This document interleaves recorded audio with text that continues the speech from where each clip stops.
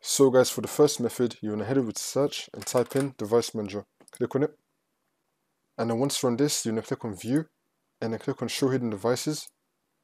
And now you want to expand Bluetooth. I don't have Bluetooth here, but in your case, you're going to be having Bluetooth. You want to expand it. And then you should be seeing your hidden device or driver.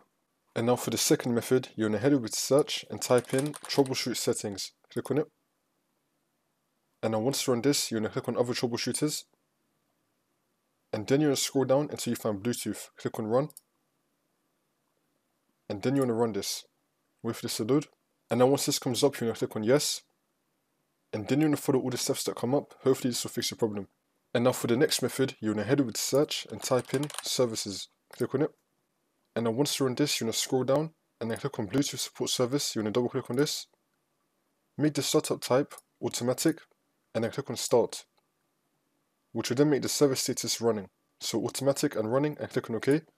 If you got to this stage and it was already automatic and it was already running, then you want to click on restart the service. And then once you do that, you just want to restart your computer and then the problem should be fixed.